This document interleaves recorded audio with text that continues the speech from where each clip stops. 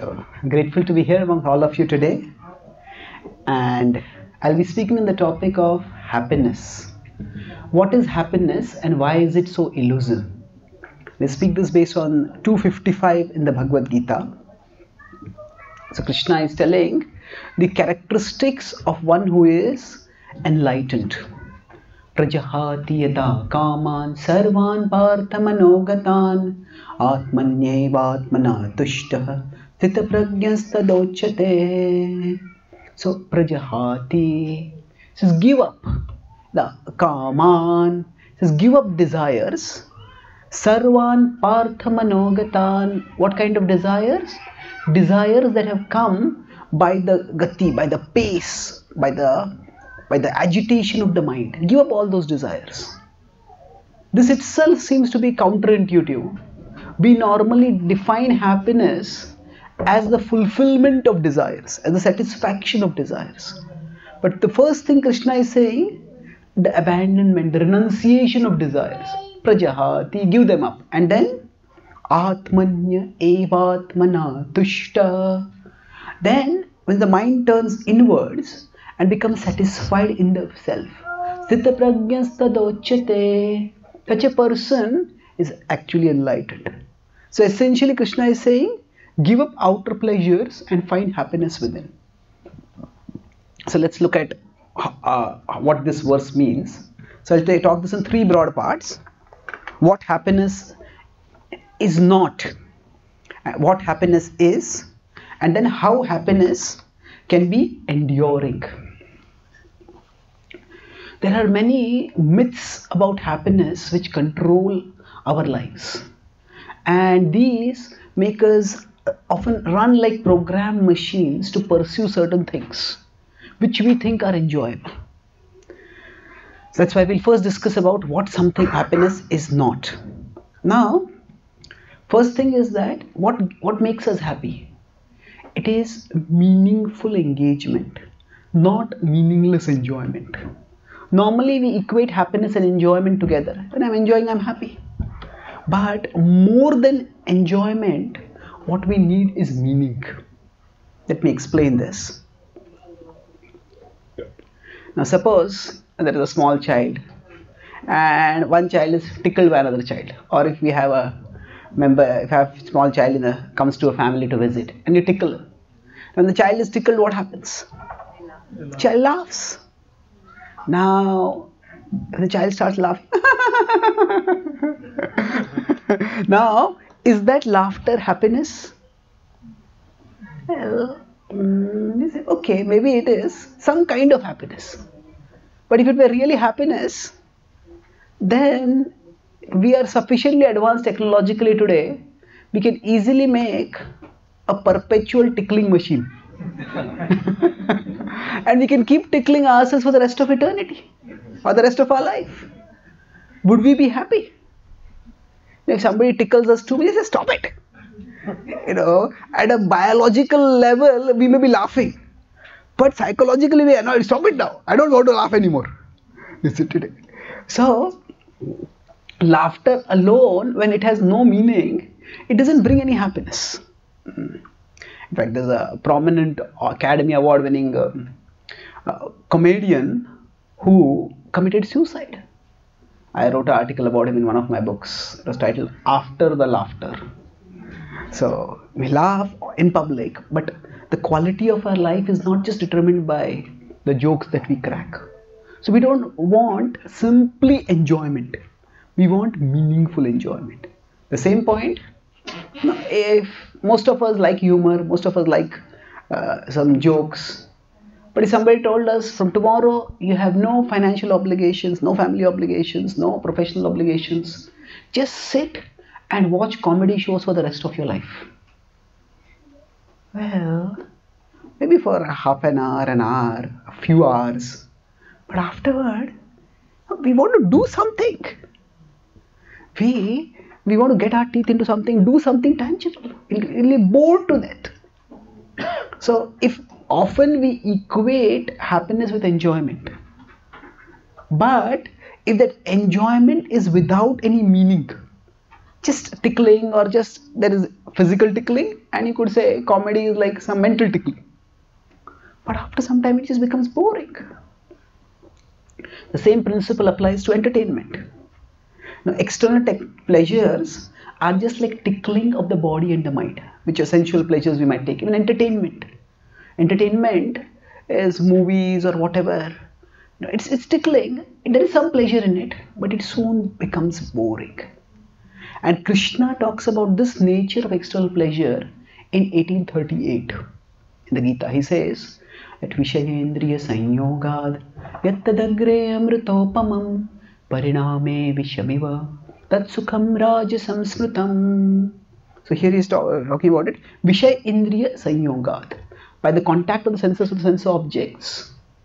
So when we get some pleasure, it is initially like nectar, but eventually it becomes like poison. The same thing which is enjoyable, after I don't want it anymore. So we may eat food, it's enjoyable, but if somebody gives us too much food to eat, I was enjoying it, now I can't enjoy it, enough now, enough. So the very thing which seems enjoyable, if it is without any meaning, it soon goes away. The enjoyment goes away. Unfortunately, what happens?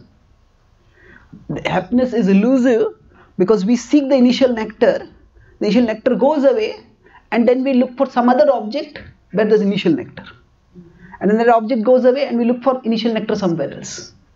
That nectar initially allures us, but the nectar soon disappears. And that's how we keep chasing, we keep chasing, we keep chasing. One of my friends works in the TV industry. He told that it's all about TRPs. So one interesting thing that the maximum attention that people have when they are watching TV is not when they are watching a program. It is when they are surfing channels. Because when you're surfing channels, just hoping something will be good, maybe the next channel will be good, next channel will be good, next channel will be good. But when you start watching a program, okay, some of it might be interesting, some of it might be boring, some of it might be just okay. So the attention goes down. So we all know it, but we just keep going from one object to another, to another, to another, and it's elusive because we are looking for the initial nectar, and that nectar ends. So the very thing we think will give us pleasure, after some time it stops giving us pleasure. There's some study done of nowadays, every time a new phone gets launched. What is the latest iPhone? 11? Okay, X is 10 is already 11. So now when a new phone is launched, it's sometimes a stampede in stores to get the phone. But some surveys have found that 90% of the people who buy a new version of the phone don't use any of the new features of the phone. Then why get the phone? It's just a glamour. Oh, I have a new phone. But after some time, that glamour just goes away. And then when we are attracted to the glamour, then okay, the next phone. When will the next phone come up? Again the glamour. So we keep looking for the initial nectar, and there is that nectar, no doubt, but it is very initial. An American playwright, Oscar Wilde, said that fashion, everybody wants to be fashionable. So he said fashion is a form of ugliness, so unbearable that we have to change it every few months. Somebody who wants to be very fashionable, the worst put down for them is if somebody calls them old-fashioned. And the same dress, the same hairstyle, the same whatever it is, after 6 months, it just becomes, hey, it is so old-fashioned. Hey, old-fashioned? No, I am not old-fashioned. I'm going to buy something new. That's how happiness is elusive, because what we are looking for is enjoyment, which is in itself does not have any meaning. And that enjoyment doesn't last for long. Another way of understanding this is, let's look at it from a diagram point of view. When there are sensual pleasures, what is happening? That the senses and the sense objects, they come in contact. Say, our eyes see something enjoyable, our tongue tastes something delicious. Now when the contact happens, there is some pleasure over there. And that's what we normally, what the world touts as enjoyment. And yes, there is some pleasure. However, the problem is that In this, all three are temporary. The objects that give us pleasure, their capacity to give us pleasure is temporary. The same food that is irresistibly delicious today, after 2-3 days, it gets spoiled, it starts stinking, and we can't even keep it in our presence. So the objects themselves are temporary. Then, their capacity to give pleasure. How long can we, the contact between them is also temporary. So if we eat some delicious food, it stays on the tongue for some time. And then it just goes in. And most importantly, our senses themselves have a finite, limited capacity to enjoy. Quite often when we seek pleasure, what we do is, we think, I don't have good enough sense objects to enjoy. I don't have attractive enough objects. If I only had a more attractive object, I would be happy. And people keep searching for more attractive objects. But even if we had the most attractive objects in the world to enjoy, what limits our enjoyment is not the unavailability of the objects, but the limitedness of our senses itself. Even if we owned a 5-star hotel with the best food over there, how much can we eat? I was at a program in university in Kannada. So there was a student, he had a poster on his, like a saying on his t-shirt. 90% of the world's women are beautiful. The remaining 10% are in my college. Now, what that meant is that in today's world, we through the media are presented the most attractive looking objects from everywhere. And when we get captivated by that kind of sensory stimulation, the sensory stimulation available in the real world always pales in comparison. So in general, we always keep hoping that there will be some better enjoyment out there somewhere. But the sense enjoyment, when we seek pleasure through that, it is intrinsically a doomed project. Not because we don't get good enough objects, but because our senses themselves have a finite capacity to enjoy. And that's why Krishna says that it's not just, I'm making a separate point. Now, earlier I said, the pleasure stops being pleasurable, it becomes boring. But it doesn't just become boring, it also becomes distressing. Because we get hooked to it. Yehi samsparshaja bhoga dukkha yonaya evate. How does it become distressing? Because, see, everything in this is short-lived except the craving. The craving stays for a long time. Somebody is an alcoholic, they may drink, and they may drink and now enough.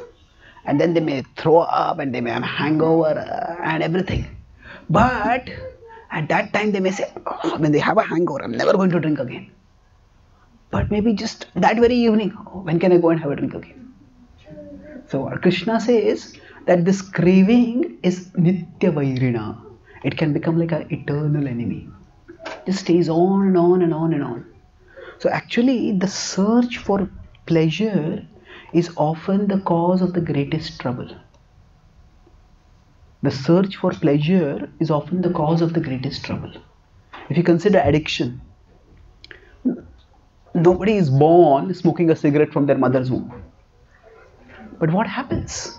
They think, oh, I'll just enjoy a little bit. They enjoy a little bit, but afterward, they become addicted. About drinking, it is said that first, the drinker takes a drink.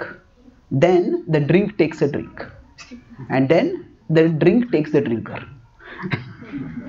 So people get hooked to it. So the craving completely binds us. So this seems like pleasure, and the whole world glamorizes that this is pleasure. But actually, it is not pleasure. It disappoints and then it torments. So now what happiness is not, then let's look at what happiness is. So I started by saying that happiness comes not from meaningless enjoyment. Meaningless enjoyment means just something that stimulates our senses or our mind. But it comes from meaningful engagement. So if you look at it broadly, we live in a materialistic society which often defines success and happiness in these two terms: collecting and consuming. Just get more and more and more, enjoy more and more. Alcoholism is a widespread problem, and it is a serious problem. But equally widespread problem, which is often not talked about, is shopaholism. Shopaholism is just, they say, shop, shop, shop, shop till you drop. People keep shopping, shopping, shopping. Why? It's just that buying gives some thrill, some pleasure. Oh, I'm getting something new. I'm getting something new. So often in today's world, collecting and consuming are considered to be sources of pleasure. In fact, the more toys you have, the more successful you are, the more famous you are. Sometimes somebody might have a big house, but all that big house provides them is the privilege to have a lot of space in which to feel lonely and unhappy. So now there's nothing against big houses, nothing against wealth, nothing against having possessions. But the problem is not having possessions. The problem is thinking that possessions will bring happiness. Possessions, how they're used, that determines our happiness, not just having the possessions. So the world tells us that collecting and consuming is what gives us pleasure. But actually, if you look at the most deeply satisfying moments of our life, they are centered on something else. It's on connecting and contributing. When we had some very deep, meaningful, sweet interaction with someone. If you look back at our own lives, even if we went to some place where there was a lot of enjoyment, but it was, maybe we connected with another human being. And it was not just the drinking and the partying, but it was, if we connected with another human being, even in that is much more meaningful than the sensual stimulation. So we want to connect with each other. And contributing means we want our existence to count.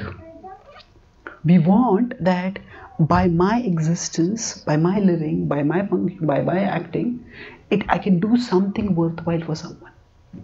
This is a deep-rooted need within all of us. And in fact, for this sake, for connecting and contributing, we are often ready to do the opposite of getting sensual stimulation. Some people sacrifice. So somebody might decide if there is some loud one, or not even loud one. Some people might just donate their blood if there is a big crisis and people need blood. Now, actually you're getting nothing. Your own body's blood is being taken away. People donate it because they feel I'm contributing something.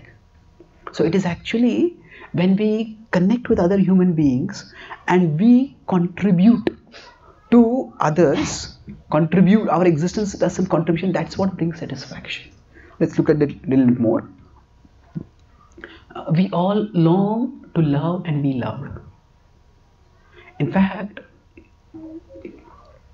when we want to connect with people, it is the physical attraction is obviously a part of it, but after some time that loses meaning. What we want is a more deeper connection, and we all long to love and be loved. The Harvard Medical School did a survey of American teenagers and American youth.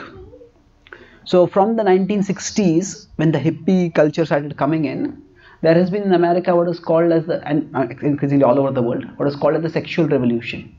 The sexual revolution was the idea that in the past there are so many rules and rules that restricted our enjoyment. And it was not just enjoyment, they thought it restricts our, we want to love, we want to express our love. Why do you restrict it? So they said no rules, we will just freely enjoy. So their idea was we will have free love. But the result of that, when they met these students, young people who go to parties and they go to all this enjoyment, they found that most of them felt profoundly lonely and profoundly guilty. Although their bodies may come in contact with many other bodies, but they knew in their hearts that they were just using each other. The other person is using me to scratch an itch, and I am using the other person to scratch an itch. And they felt lonely and they felt guilty. So actually too much focus on the physical sensations takes away the deeper emotional connection. And that's why we have so much loneliness in today's world. So we want to connect. And then not just connect, we want to contribute. In today's world, even among the youth, there is an increasing inclination toward activism. Activism means we want to do something tangible. We want people to join environmental activism, social activism, or cultural activism, because the world is so complicated and we can just feel so insignificant and lost in the world. I was at a temple, nice devotee community over there, but most of the kids were not coming to the temples, and the parents were anxious. So then some of the parents, we had a talk and I mentioned to them about activism, and then what happened was they decided that we were going to make our whole temple green, eco-friendly, and they called the kids and they told them, can you take the responsibility for this? And the kids formed a committee, and now every week for the Sunday feast they would come to the temple, not so much to hear the class or even to see the deities, but to make sure that all the waste is disposed in the eco-friendly way. But at least they would come, because at that age you just want to do something, just not just sit and be talked to. So there is this zeal all of us have, we want to contribute in some way. And to the extent these two are there, to that extent we could even say happiness is multi-layered. There is some physical sensations which are fine, but they are very peripheral. The deeper happiness comes when we connect and we contribute. And so this is something which is now we can connect. Whom do we connect with? We could say we connect with our family members, we connect with our friends, we connect with people in our society. And what do we contribute to? Yes, we can contribute in various ways. That's important. So, but what will make this happiness enduring? So this happiness of connecting and contributing, it is actually of a different nature. It is often like poison in the beginning. Yattad agre vishamiva pariname amritopamam tat sukham satvikam proktam atma buddhi prasadajam. That it tastes like poison in the beginning but nectar in the end. Connecting with another human being is not that easy. Sometimes you might feel that okay, I hope to meet someone, and just the first moment I meet them, I'll feel a connection with them. So, is there something like love at first sight? Well, there may be, but love at first sight is fine. The real test is what happens after many sights.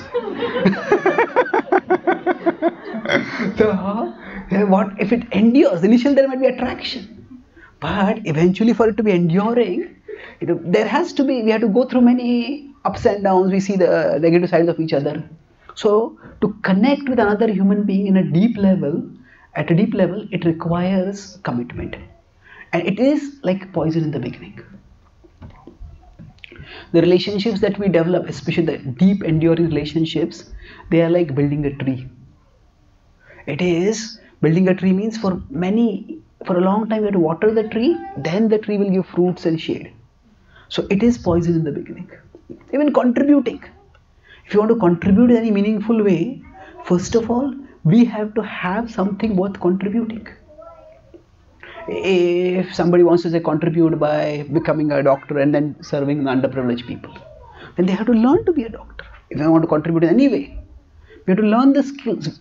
How can we contribute if we don't have anything worthwhile to contribute? Even if we have special abilities, those abilities need to be developed. And that development of abilities, it requires dedication, it requires hard work. So this happiness is a deeper happiness. It requires us to go through some poison initially. But once we go through the poison, then we come to the nectar. And then when you come to the nectar, it is immensely fulfilling. And if we are ready to go to the poison, then only we can get to the nectar. But what happens now if you contrast these two? Poison in the beginning, nectar in the end. And nectar in the beginning, poison in the end.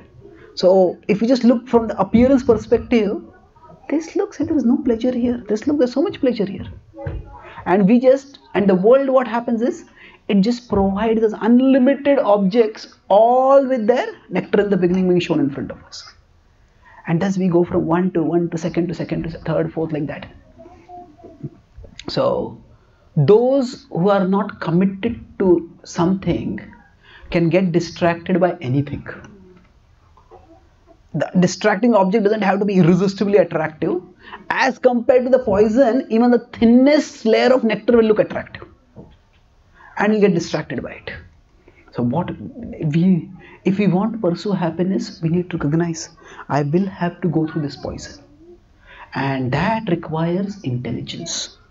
So if we just get carried away by the world's propaganda of what pleasure is, then we'll just keep chasing things which seem pleasant, and soon they will stop being pleasant, and some of them will also become unpleasant. And thus happiness will elude us, and unhappiness will envelop us, it will overwhelm us. Now, going further, how happiness can be enduring?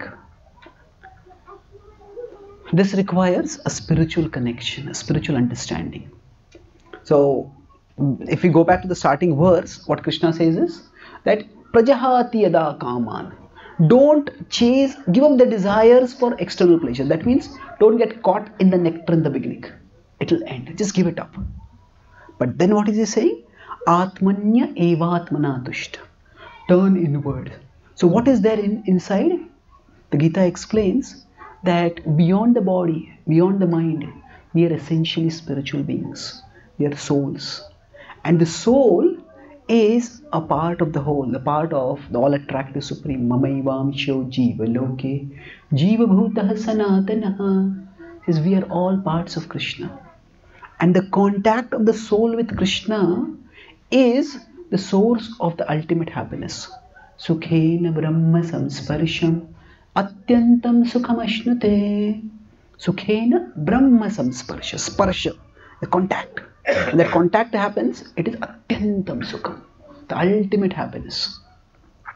Now the same I had earlier shown about senses and sense objects.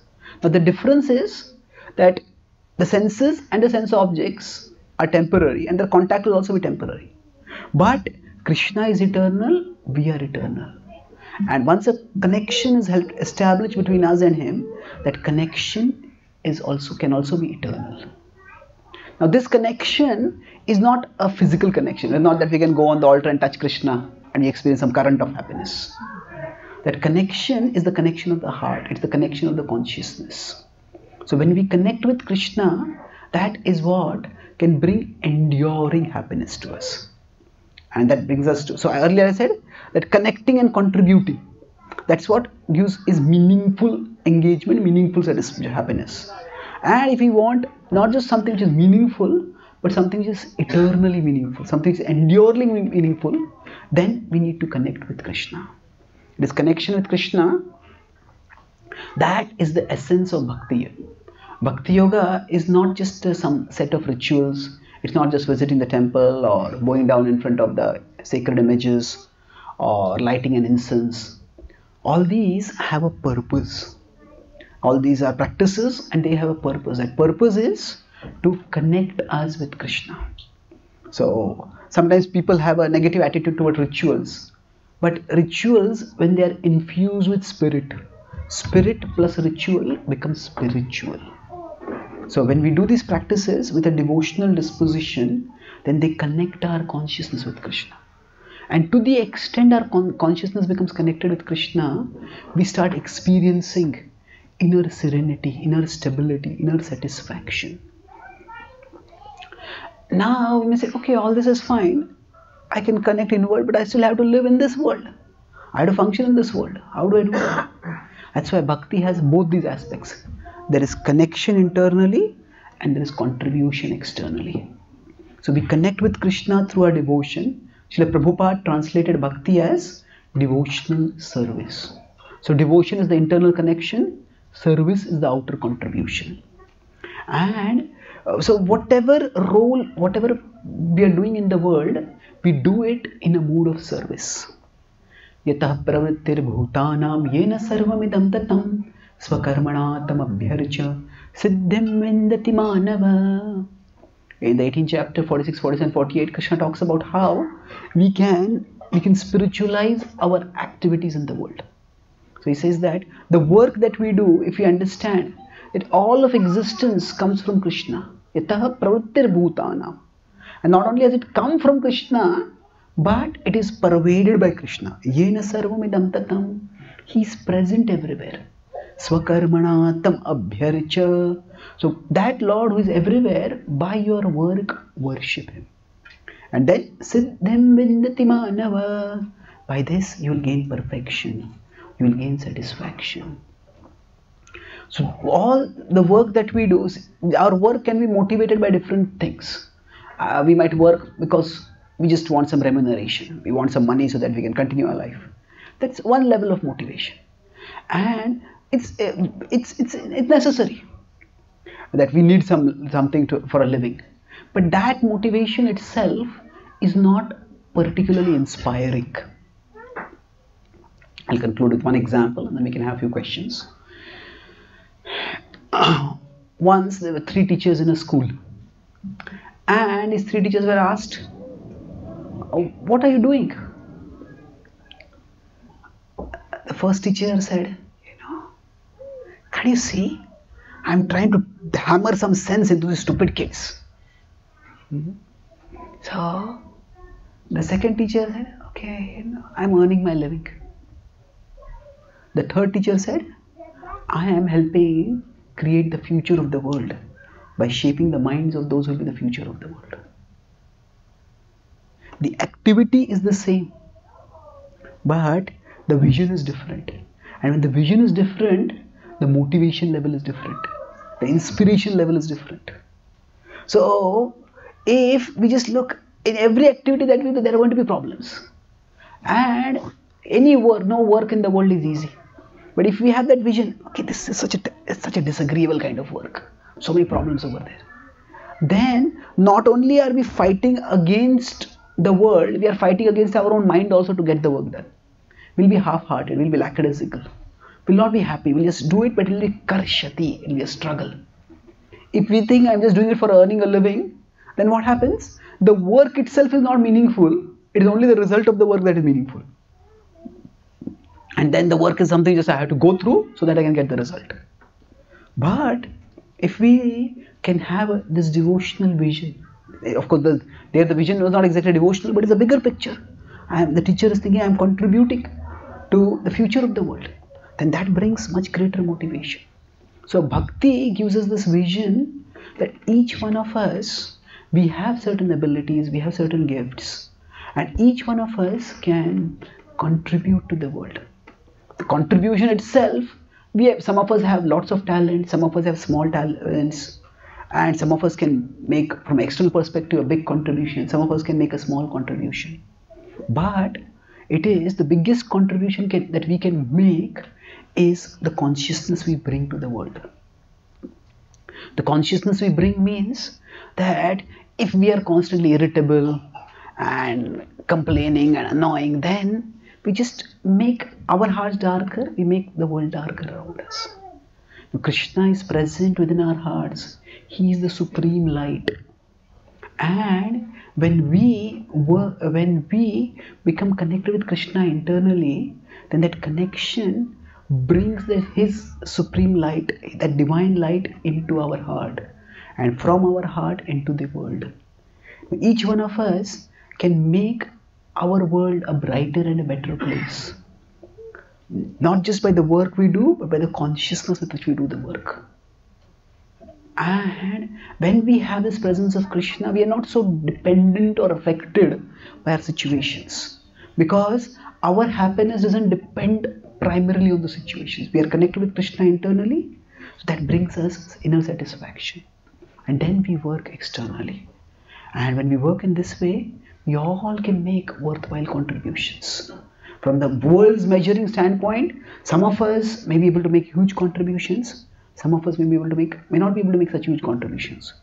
But each of us can make a positive difference. Now, how much of a positive difference that will be? Actually, if we see, we all can think of certain things which we are doing that is making our life, the quality of our life, somewhat worse. And you all can think of certain things. You just think for a few minutes, you can think maybe 2-3 things. If I stop doing this, small things, my life could be better. 2-3 things, I start doing this, my life will become better. We all may resolve to do these things, but it's not easy to act on our resolutions. Because we are distracted by pleasure, or we are distracted by trouble. But it's, oh, this nectar is there, why go through this poison? We get distracted. But if we are connected with Krishna internally, then we will be able to have that inner strength. And with that inner strength, each of us can make a better contribution. It may be to our children, as parents, it may be in our work environment, it may be as neighbors, it may be as devotees. Now, how much of a better contribution we can make? We all don't know that. Discovering that we all can be better human beings and do better things than what we are doing right now. How much better? Discovering that is what can make our life an adventure. If we pull our act together, connect with Krishna, and let Krishna empower us, let Krishna's love flow through us, how much good Krishna can do through us, that is what can make our life an ultimate adventure. So people think of adventure sports and adventure tours. They are all about getting some sensations. Jump out from a parachute, go onto a hill station. All that is fine, but it's superficial. The meaningful adventure in our life is when we connect with Krishna and become channels to contribute on his behalf. And that, the Bhagavad-Gītā says, is the art of happiness. Atmanya evatmana tushta. The soul connects with Krishna and then contributes in the world in a mode of service to Krishna. That is what will bring us atyantam sukhamashnate, the ultimate happiness. So I'll summarize. I spoke today on this topic of what is happiness and why is it so elusive. So I started by talking about, broadly we talked 255 in the Gita. So I said that 3 parts, what happiness is not. So happiness is not just meaningless enjoyment, it is meaningful engagement. Meaningless enjoyment means just stimulation. If somebody tickles us physically or somebody tickles us mentally by the humor, for some time it's fine, but afterward it becomes boring. Why? Because such pleasures, they are like nectar in the beginning, but poison in the end. So we chase the nectar, and nectar ends, we immediately start taking a second nectar, third nectar, fourth nectar, and it just goes on and on. So fashion is a form of ugliness that soon becomes unbearable. And not only does it not disappointing, but it's also distressing. Why? Because the senses and the sense objects are temporary, the senses are temporary, their connection is temporary. But the craving stays on and on. And that craving torments us. So what is happiness then? Happiness is not by 2 things I said. It is not by, there are 4 C's. Does anyone remember those 4 C's? Consuming or collecting. It is not in these things, but it is in connecting and contributing. Yes, thank you.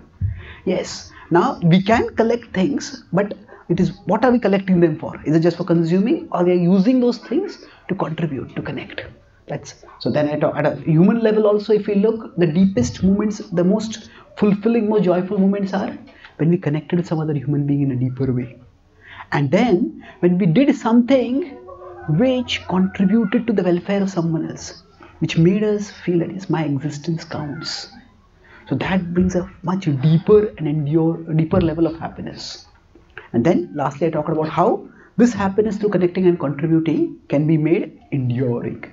That is, we connect not just with each other, but we connect with Krishna. So we are souls, and the soul is eternal, Krishna is eternal, and if the connection between the two is established, then connection can also be eternal. And that connection is established through devotion.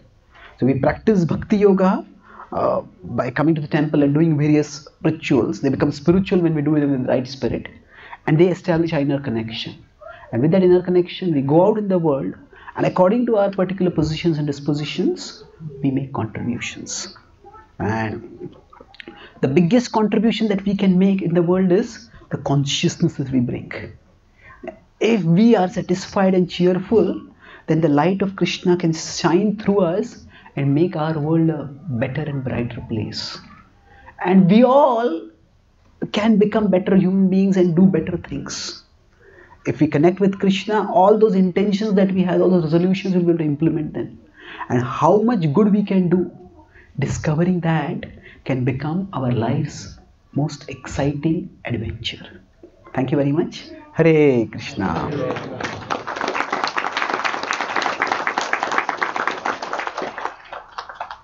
So, are there any questions or comments? Yes, please. You mentioned in the beginning when you started with the verse from Gita that they should not, like, we should give up desires. Yeah. And then later part you mentioned that we have to live in this world, so we have to be like doing our work. And so that's basically my question: the contradiction between the two. Okay. Yeah. So initially I said that. So initially I mentioned that we have to give up desires, but then I said we have to work in the world and we have to contribute.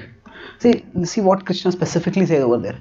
Prajahati yada kaman sarvan partha manogatan. It says those desires which come by the agitation of the mind. So the mind is always chasing for whatever looks attractive, whatever looks pleasurable. That is, this looks, that's nice nectar, that's nice nectar, that's nice nectar. So if we keep chasing that which looks like nectar, we will never get much pleasure. Actually, if we keep doing whatever we like, we will end up disliking ourselves. If somebody just, if they just stay on their phone or the computer, just any site that comes up, click it, any YouTube video, watch this. Now after a few hours, they'll say, oh, I wasted so much time. And they keep doing it day after day after day. Those people who spend hours and days and weeks on video games and net surfing, if you actually look at them, they have extremely low self-esteem. They're just unhappy people. They're trying to forget that. So they don't even like themselves. So when Krishna is saying Prajahati, give up those desires, he's saying that the desire to look for some quick nectar, that is the desire you give up. But then we work meaningfully, and at the end of the Bhagavad-Gītā also Krishna tells Arjuna that you do your work. Nimitta matram bhava savyasachi. Become an instrument, do your service, make a contribution. That means we should be willing to go through the poison to get to the nectar. Okay, thank you. Yes, Hare Krishna. So it seems one of the impediments to happiness is comparing our contribution with somebody else's contribution. We may think that our contribution is very small and their contribution is very big, so therefore it minimizes our own sense of satisfaction in what we're doing. So how do we overcome that? Yes.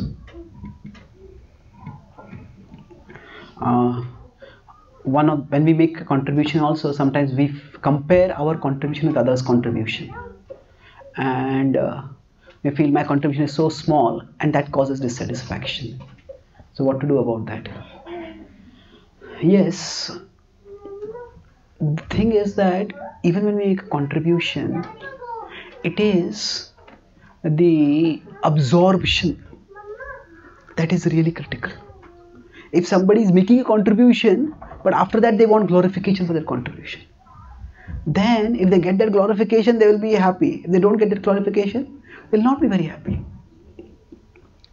So we want to make a contribution, but actually, essentially, the contribution is also a way we become more absorbed in Krishna. And the contribution is not what Krishna needs primarily from us. Krishna wants our consciousness through that contribution.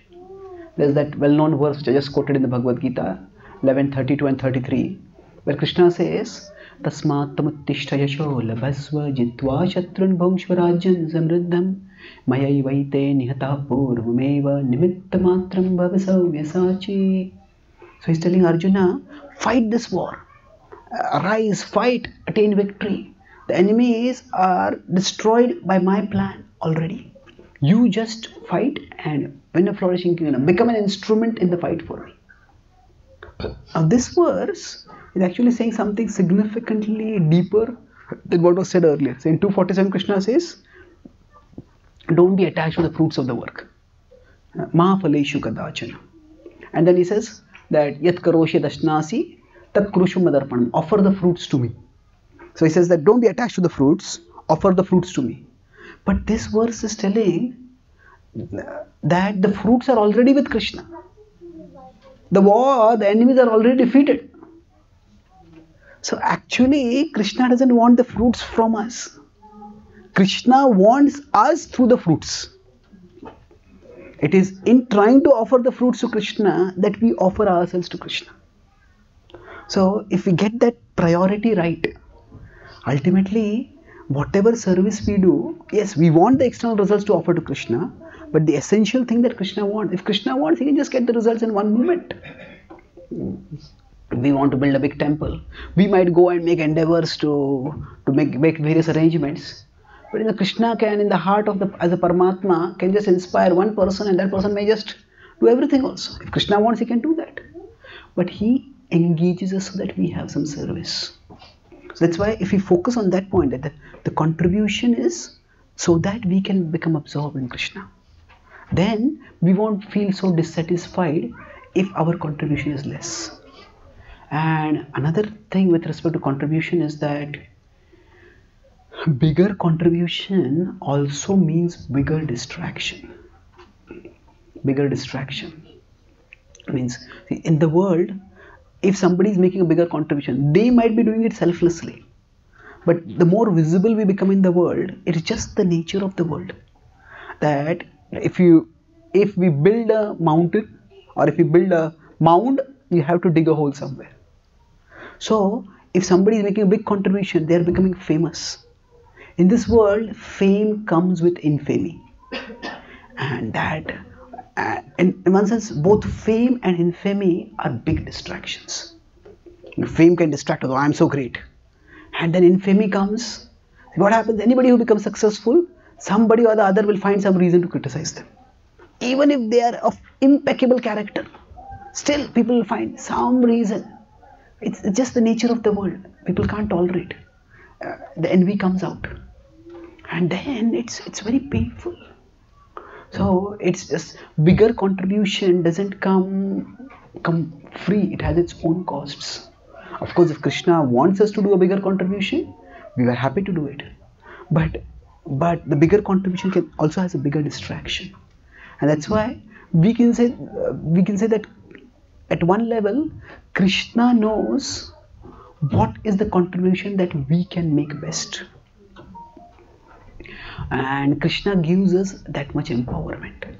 If we become purer, he may give us more empowerment. But becoming purer means what? It means focusing on him rather than the world. So that's why it's not so much the quantity of our contribution, but it is the quality of our consciousness that matters. In the Ramayana, there is the story of the monkeys were all carrying giant boulders to help build the bridge for Ram.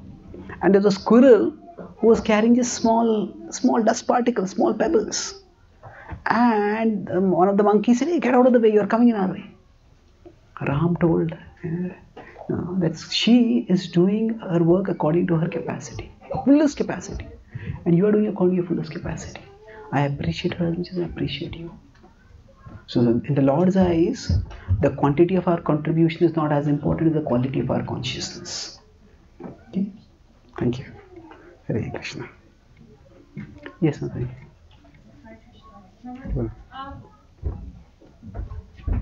In respect to connection and contribution, when one is in that position of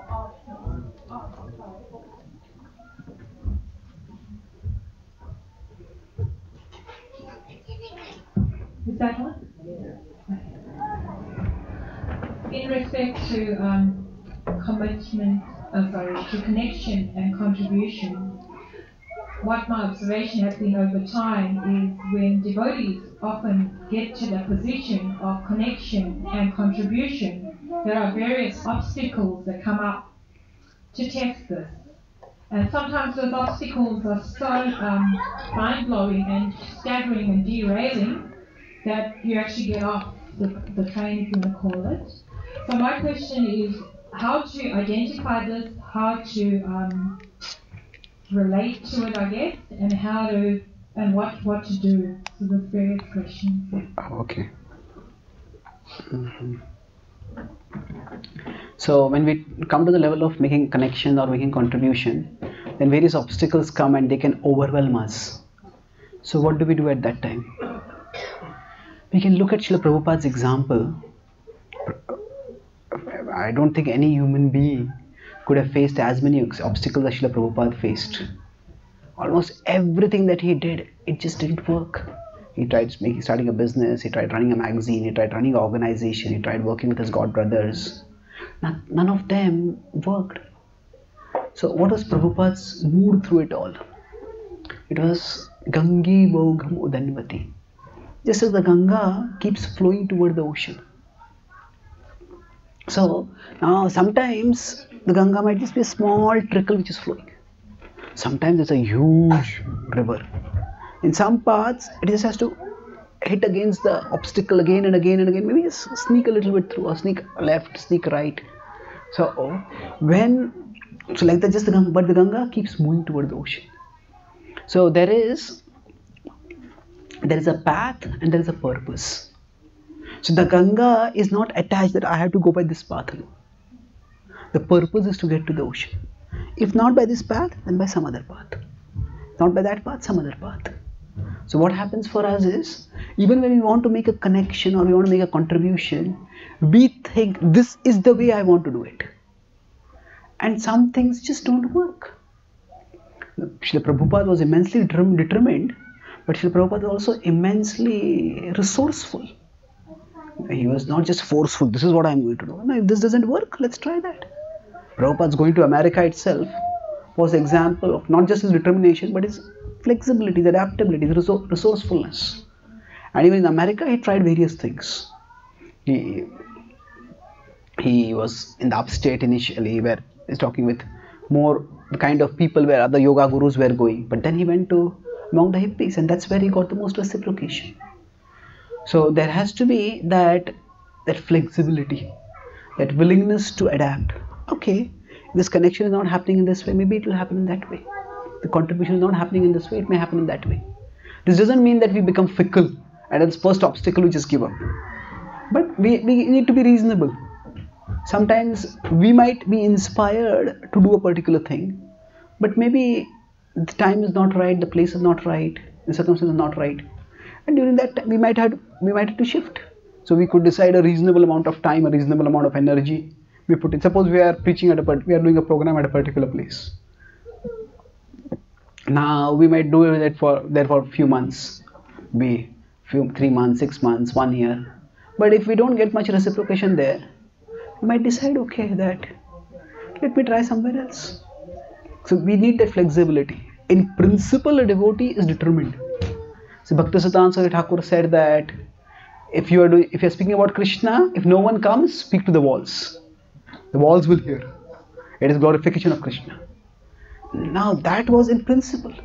But Prabhupada was not satisfied speaking to the walls in India. Prabhupada came to America. So when Bhaktisiddhanta Thakur says speak to the walls, what it means is don't lose heart if your service doesn't seem to produce the results. The connection or the contribution not happening. But that doesn't mean we have to just keep doing the same thing. We have to be resourceful. So that's one point, that like the Ganga, we have to be resourceful about moving forward. And the second thing is that when obstacles come, sometimes we may have to streamline. Means there may be one activity with which we can very strongly connect with Krishna. We may be doing many things to connect with Krishna, and we may be doing many things to contribute also. But sometimes we have to streamline. Okay, by this one activity I can connect very well. We might be doing various activities, but if we say we feel very connected while doing deity worship, or we feel connected doing kirtan, we feel connected while doing studying the Bhagavatam, then that is what we need to focus on the most. And then that connection will become the source of our nutrition. In general, I'll conclude with this point that even in our spiritual life and in our day-to-day life, there are some activities, doing them gives us strength, and there are some activities, doing these takes our strength. Just like Murli Prabhu quoted earlier, that some people bring happiness wherever they go, and some people bring happiness whenever they go. So what that now people who bring happiness, that we love to be with them. Being with them brings warmth, brings energy, brings strength. But some people, as soon as they come, we start feeling as if I can't breathe properly now. And then when they go away. Now in all our lives, both kinds of people are there. Some people, being with them gives strength. Some people, being with them takes away our strength.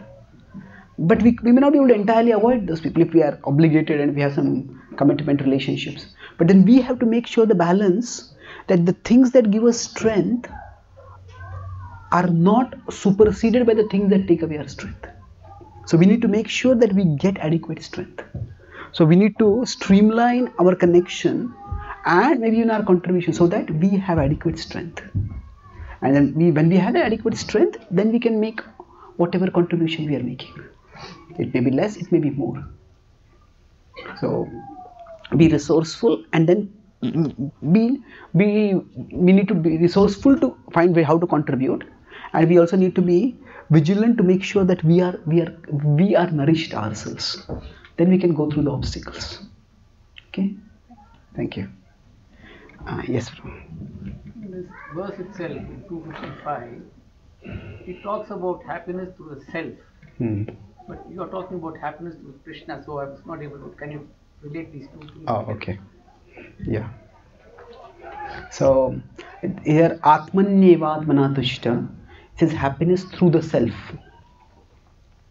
But I brought Krishna over there. So actually, the Bhagavad-Gītā has its own internal flow, and it goes toward a particular conclusion. At the same time, each verse is at a particular point in its flow. So broadly speaking, how the Bhagavad-Gīta's flow is that initially the Gita shifts Arjuna's vision from the body to the soul, and the first 6 chapters are primarily about how the body and the soul interact, how to stay at the spiritual level while functioning in the body. So the vision is shifted in the first 6 chapters from the body to the world. There are 3 elements in existence: Jeev, Jagat and Jagdish. So Jeev is the soul, Jagat is the universe, the world, and Jagdish is the Supreme Lord. So first Krishna shifts the vision from the body to the soul. Then that's the first 6 chapters. From the 7th chapter onward, Krishna shifts the vision from the soul to the whole, to himself, to Jagdish. And that is where Krishna brings in bhakti. And that's where Krishna focuses on talking about himself and his glories and how he is the supremely attractive object and eminently worthy of our devotion. And then after that, after talking about the soul, after talking about God, then the last 13 chapters come to the Jagat. And how do we, with the spiritual knowledge, look at the world and function in the world? So the Gita has its own thought flow going on. Now what we did was, we took one verse, but we didn't focus only on that verse. We used that verse as a launching pad for giving the overall message of the Gita. And that is what Srila Prabhupada also does. He might take one purport in the 2nd chapter, but he might explain it not just in that particular context, but he might explain it in the context of the whole message of the Gita. So in the 2nd chapter also, Krishna talks about himself. Say in 261 he says, Tani sarvani sanyamya yukta asita matpara. Just 6 verses after this he's saying that, focus your consciousness on me. So here Krishna is primarily, at this stage in the 2nd chapter, Krishna is primarily the teacher of sense control, teacher of mind control. But he's giving an hint that he's not just the teacher of mind control, he is also the object of the controlled mind. control the mind and what do you focus on. But that he will make it clearer later. So here in the first few chapters, 267 is there, 330 is there, then 435 is there, in between 4.5 to 4.15 is there a little bit. But there are glimpses. But in the middle chapters it becomes much more. So what I have explained is in terms of the entire philosophy of the Gita, that is, we have used that as a reference point to explain this verse. Thank you. Yes,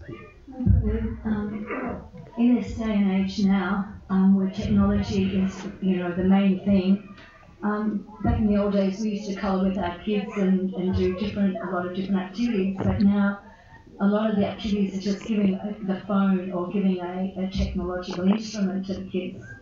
And if you see what's on some of they're not all Krishna cartoons, there's a lot of things that are so addictive to their minds, and then they have to go out and make sense of the natural world, which is getting quite lost.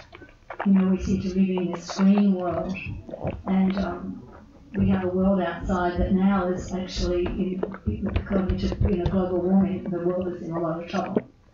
So, what is our responsibility to our kids in this way? Because this technology is very addictive. Yeah. So earlier, we could read books to our kids and we could connect with them, but now technology consumes them, and it can often be quite addictive, and they get disconnected from the world with its real issues. Yes. At one level, spirituality transcends the culture. At another level, spirituality permeates the culture. Transcends means, yes, we just put aside the culture, means the existing culture, and we just do our activities. Say for example, what we are doing now is something similar to what has been done in the Bhakti tradition, in the spiritual traditions for a long time. We come and discuss about Krishna, about the Supreme Lord, we glorify Him. So, Bhakti has activities which just transcend the culture. However, Bhakti is so inclusive that it can even permeate the culture. I have a seminar on internet in the 3 modes. Sometimes you might just think that internet is all distraction, but it's not that simple. On the internet, there is also a culture of sharing and giving, and people share knowledge, people share expertise. And if your computer is not working, you just go on one of the computer, another forum, the Apple forum or Windows forum, and ask questions, people answer. Wikipedia is an example of where knowledge is being freely distributed. So, technology in some ways has become the language of people today. And within the technology, just as in normal society there are people in goodness, passion and ignorance, similarly among the word is netizens, people who live in the internet. Among the netizens also there are people in goodness, passion and ignorance. So in that sense the digital world is more or less a reflection of the physical world. It is human beings who have made that world.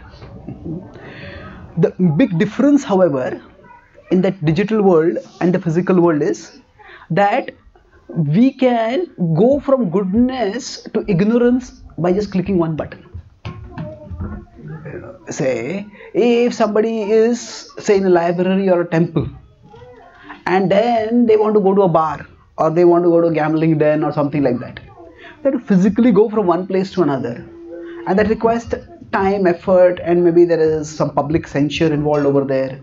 But so it involves requires some effort. But with respect to the internet, you can just go from goodness to ignorance in one moment. So now what do we do? Especially, see, many of us, or let's say if we have multiple generations over here. Some of us who have lived without the internet, they feel, why do you need it? Just practice bhakti.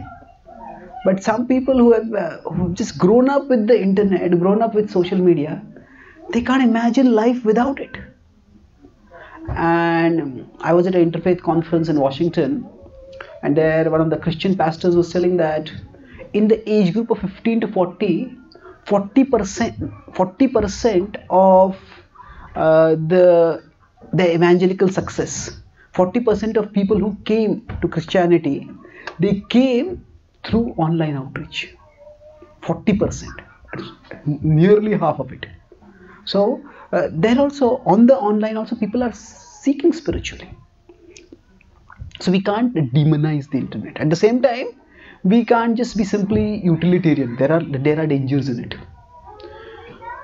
So essentially, it's again on the internet, what is someone doing? If we are connecting meaningfully, we are contributing meaningfully, then that's also our way of connect. That's also worthwhile. We may not have physically been looking at people.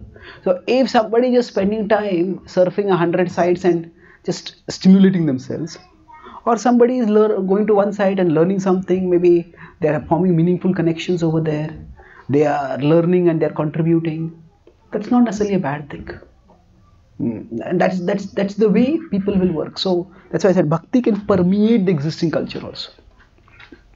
However, one can quickly shift from the goodness to ignorance. The second problem is that the digital connection can become, it is good if there is no physical connection available.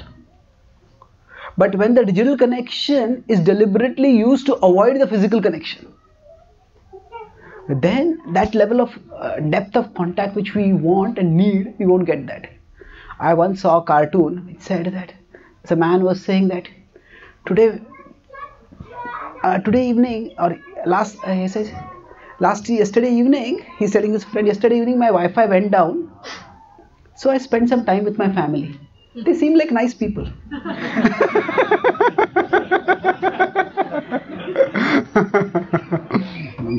So there has to be some time where we connect with people at a physical level also. And sometimes it may have to start with the adults. Maybe if you have a family meal time, the adults need to begin by putting their phone away. The adults keep their phone and say to their kids, don't keep your phone with you. Well, actions speak louder than words. And especially if the kids also feel that parents are hearing me, not just judging me. See, as soon as we feel judged, we start closing the doors. If people feel they're heard, they're understood, or at least there's a desire to be understood, then they will open. So many times people seek the digital world because they feel I just can't connect in the physical world. So we can't just demonize technology. We have to provide facilities for actually connecting in the physical world, contributing in the physical world. And if we do that, then there can be a balanced way of operating. It's not easy, but eventually people may get distracted, but eventually people get bored with the distraction also. Initially, when first time somebody gets a phone or somebody finds a new app or a new game, people are infatuated, but after some time they just get bored. So if meaningful connection and contribution is done digitally and physically both, then it needn't be so distracting. Okay. So please stop. So thank you very much. Shri Prabhupada ki, Gaura Bhakta Vrinda ki, Nitai Gaur Premanande.